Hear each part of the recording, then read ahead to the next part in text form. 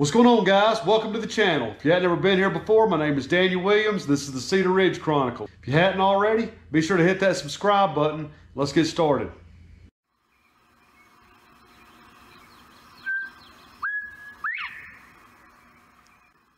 All right, I've got a pretty unique video today. This is going to be kind of cool. I did this one time before and it worked out, pretty well. So we're going to do it again this time on camera, and I'm going to show y'all how to do this. What I'm going to do is take a skull that I have saved from an existing skull mount that somebody had shoulder mounted, and I just cut the antlers out of it, and I've got this skull that's been painted. But the antlers that we put the artificial velvet on one of my other videos, we're going to reattach that to this skull and make a European mount. The gentleman that wanted this deer mounted decided to change his mind and go with a skull mount and asked me if I could put it onto a skull. So that's what we're going to do today, and we're going to get it looking just as good as we can and get it back to him. What I've done, I've cut a piece of wood, just a small piece of scrap pine. It's going to fit right down in there like that.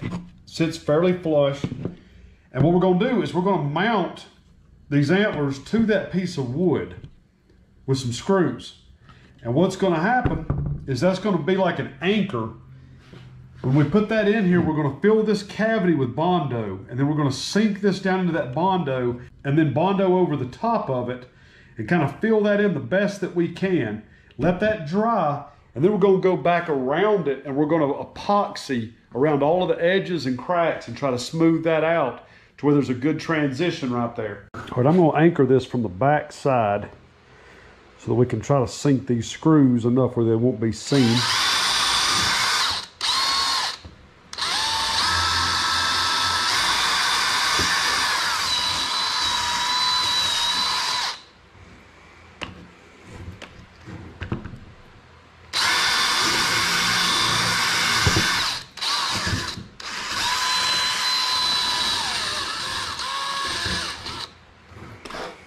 Right there ought to do it.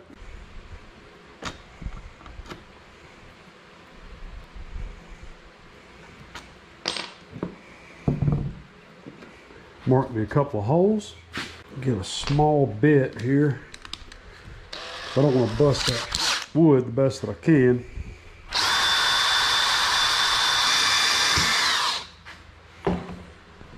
Alrighty.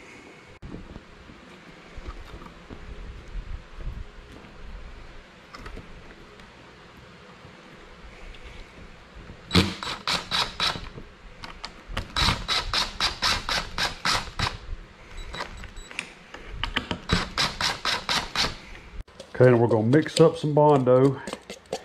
I've cut another little piece of wood and put down in the bottom of that skull to brace it up just a little bit so that those antlers sit flush.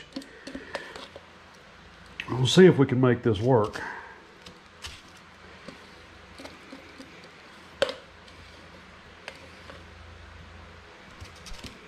I think that's going to be enough. Just about out of hardener.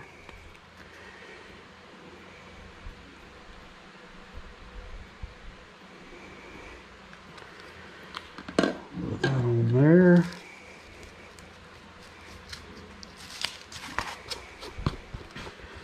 All right, we're going to take that.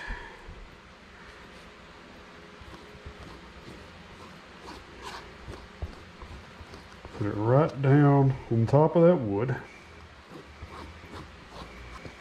Just like that. So we're going to take this and put it right down in there where we want it to sit. Just like that.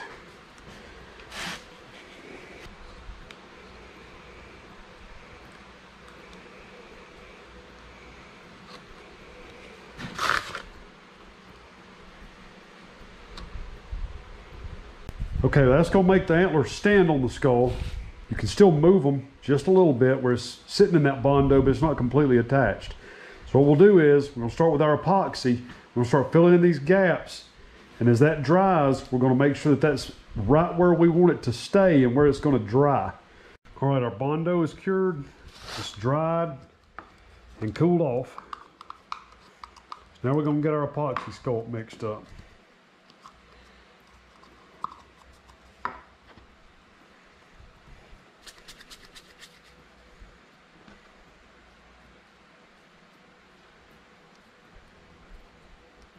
We're going to take this and just start packing in around these cracks and around these edges, trying to keep it fairly smooth where we're going to transition back into the skull from the skull cap.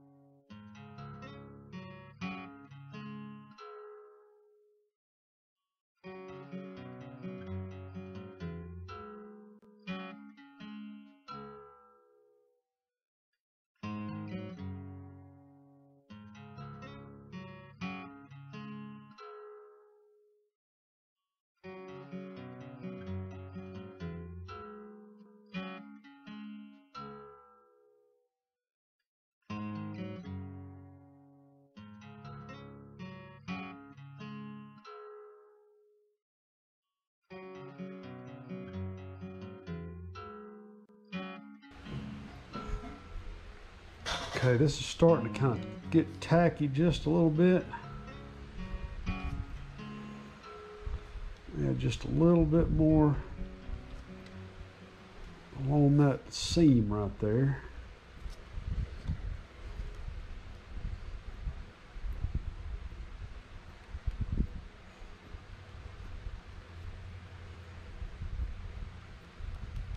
There we go. Let me show y'all something. I've taken a piece of copper wire and bent it several times where it looks like this right here. You can see what that looks like. The top of that skull, you know, they've all got those weird little wavy lines in between the joints of the bones. If you ever have to rebuild any with epoxy, just take this, press it in just like that a couple times.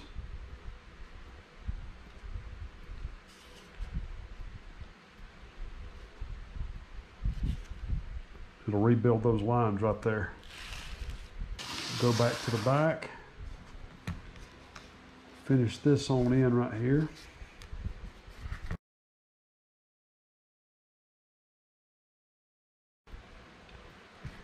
We're going to come right up over the top of the skull where these screws are at.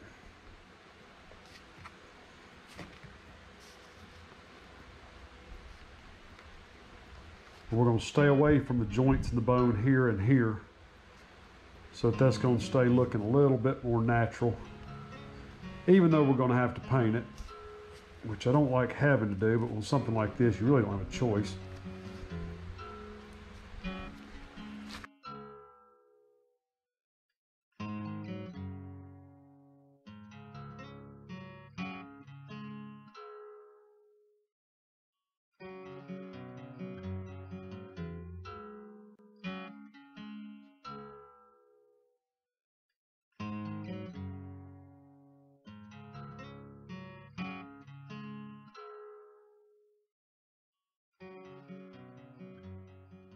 Okay, now there's really not a whole lot that we can do until that dries.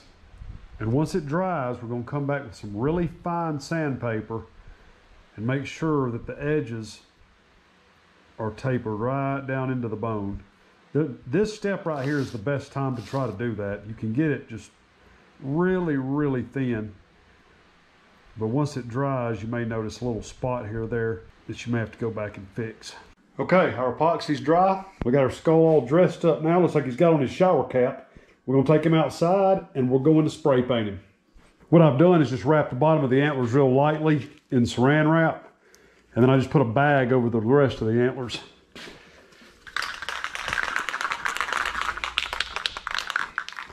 Gonna be using Rust-Oleum chalked linen white ultra matte This right here is my favorite to use to spray a skull if I have to spray a skull.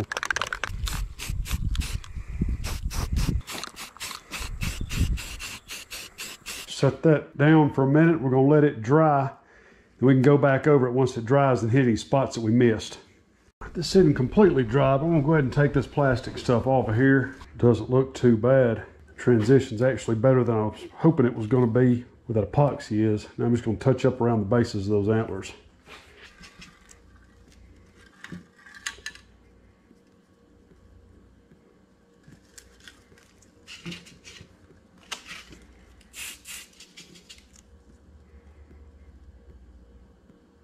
Well, that right there is just about got it. I kind of like how it turned out. Not too bad. So anyway, that's how you put some antlers back onto a skull. So if y'all ever have to try to do that, maybe this will help you out. Well, anyway, guys, I'm going to go. Check the links down below for some of the stuff that I used to make this, and we will see y'all next time.